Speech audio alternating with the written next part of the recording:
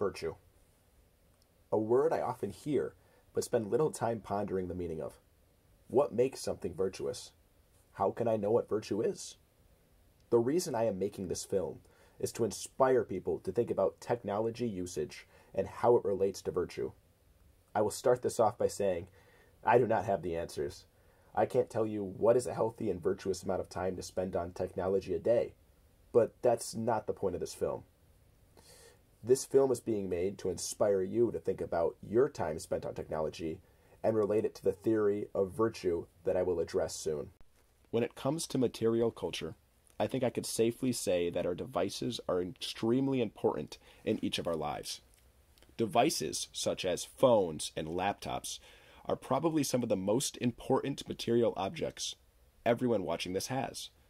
Most of us use our devices every day for school, work, communication, entertainment, and so much more. We value our phone especially as almost an extension of ourselves, because without it, we often feel uncomfortable.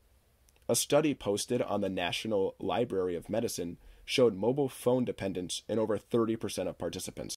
Given this, I want to dive into trying to uncover how technology usage relates to one of the most famous theories on virtue given by Aristotle. And I want to see if this theory, written over 2,000 years ago, could still have merit and meaning today. Aristotle was a Greek philosopher who stated his position on virtue by writing the Doctrine of the Mean. In this, Aristotle describes how virtue lies between two extremes, or two vices. So, when it comes to technology, one could argue that one extreme could be that it is ignorant to not use technology like your computer or phone at all in this day and age. This is because technology helps us learn and oftentimes be more efficient at our jobs. Thanks to my ability to use my phone, I can successfully make this video right now. On the other hand, using a device for too long can often distract us and take us away from our daily duties. So given that most of us know how to use technology, is there a virtuous amount of leisurely time to spend on it? Is there a time that lies between the extreme of not using technology at all and the extreme of being on it too much that would be virtuous? For example, even with leaving technology usage for work and school out of the picture, communication and coordination become increasingly more difficult if you do not own a phone or hardly use one. So let's use a scenario with phone communication as an example to demonstrate Aristotle's point.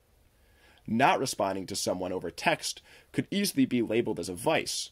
For example, if you're trying to coordinate times or rides and so on, where responding too much could be inhibiting your ability to complete daily tasks like exercise or homework.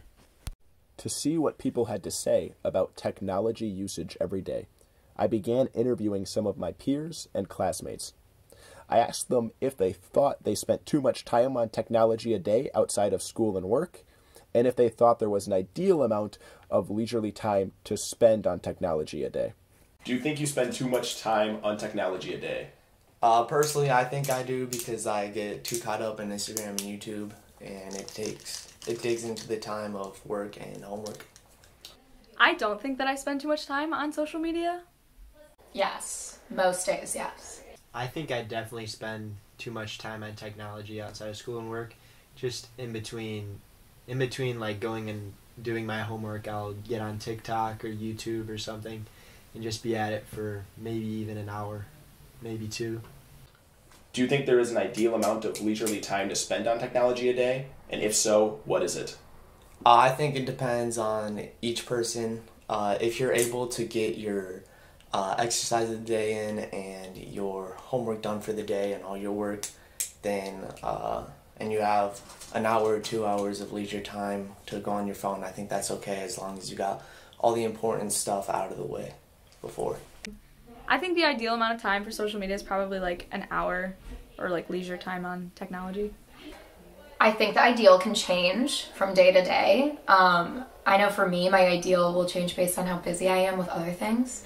Some days if I'm less busy, I can kind of take in more media and be fine, but when I'm more busy, way less. Probably only 1 to 2 hours a day is a good amount. Hello, Amina and Reese. This is Justin. Just trying to say that I'm finishing up my video, actually, currently, right now at this point in time with this draft. I don't have a specific closing statement that I want to add on that's finalized and completely written.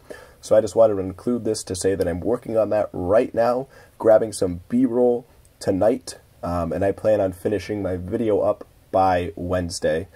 But this is the start that I have currently. I have to kind of fix some of the B-roll. Some of the footage got a little choppy when I put it into the editing software. But these are minor things that luckily I have a week to kind of fix. So I'm still going to add my lens, talk about the philosophical lens a little more, and then the analysis of the interviews. And this is kind of my start at the film so far. Thank you.